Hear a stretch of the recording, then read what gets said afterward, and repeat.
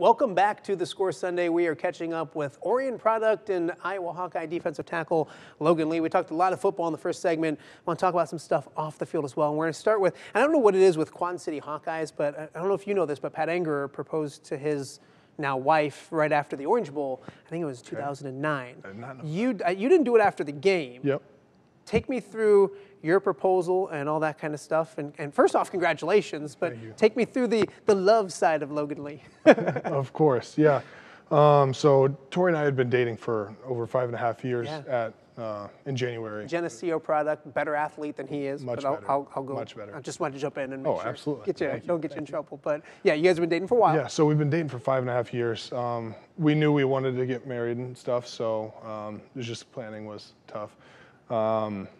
And I was planning on it like February-ish, just because I thought that was the time frame I'd be able to get the ring in, right? And I wasn't able to do that because her parents and my parents weren't going to be in the same area at all, because she was in Wisconsin, I'd be in Iowa City. So I'm like, all right, got the ring right before we left. I'm like, we're going to make it work. I talked to her father, her brother, and then talked to a couple coaches just to make sure it was okay. And they all gave the blessing, so it was pretty neat. So when did you do it? How did you do it? I know I know Corey, and I remember it when it happened, but tell people, when did you pop the question and all that kind of stuff? Yeah, so we actually had a team day at Universal Studios, and one of our trainers, Sarah, ended up saying, hey, this would be a great spot, because I had told most of my team, because I had the ring with me. So. Did you think about like at the game or after the game? I thought about that, but I would never have done that after a loss. That's the problem. That's what I was going to say. That's the problem. See, Anger won, so they were all happy and it all worked out. But yeah, I would have had to hold on to it if that makes sense. So let's go with plan A, the original. Yep. So Sarah was like, hey, there's a cool auditorium type thing outside, and I think this would be a cool spot because it's over water and stuff. I'm like, all right, we'll make that work. So Tori's family was there a couple hours before, so I had them meet at that spot. It was pretty cool because there was like a little patio up top, and I had 30 teammates lying in the patio, and I was. Did they behave themselves? Of course. Okay. Of course, they were keeping quiet. They're football players, though. You never know if they're going to be. That's good. That's good. Yeah. So they were keeping quiet. I asked some of the photographers on the. In the football facility and the videographers, I'm like, hey, I might propose. Would you ever consider taking some pictures for me? And they're like, of course. That's awesome. Yeah. So we just nonchalantly walked past them, and I'm like, hey, Tori, you want to get a picture? She's like, no. I'm like, don't say it like that. She didn't say. She said it like that. Okay. I'm like, are you sure? Yeah. She's like, no, they're not here for me. They're here for you guys. I'm like, let's get a picture. So they start recording. They start taking pictures. I get the ring out of my bag and propose. And she thankfully says yes. Okay, there you go. Then everybody on the balcony started cheering. It was pretty cool. That's awesome. Great opportunity because both of our families were there. So really cool opportunity to be able to celebrate that together. Perfect. And they're going to do a little wedding this summer. Yep. And then get married and have a big destination. That's later right. on. So awesome. Congratulations. Got to cover both kids. Both athletes are not kids anymore. I feel old, but really two great, super happy for you guys and what's ahead.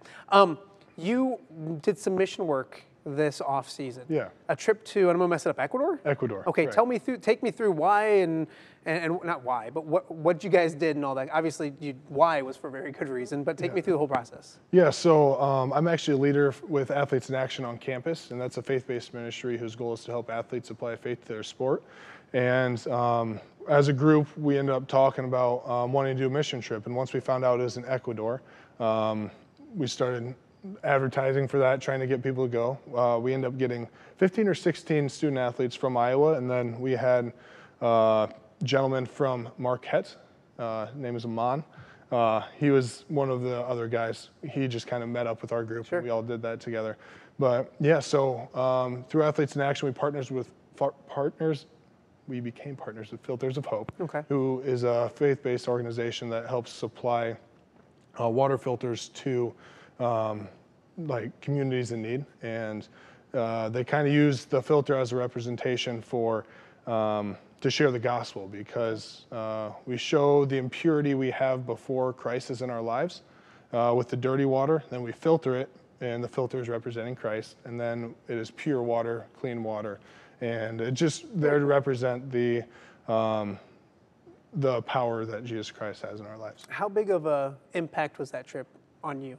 It was truly amazing, just being able to grow in community with the athletes at Iowa, along with the people of Ecuador. So we landed in Quito, Ecuador, drove 2 hours to Otavalo, which is another pretty big city. And then after that, we would bus each day. We stayed in Otavalo, and then we'd bus to Asama.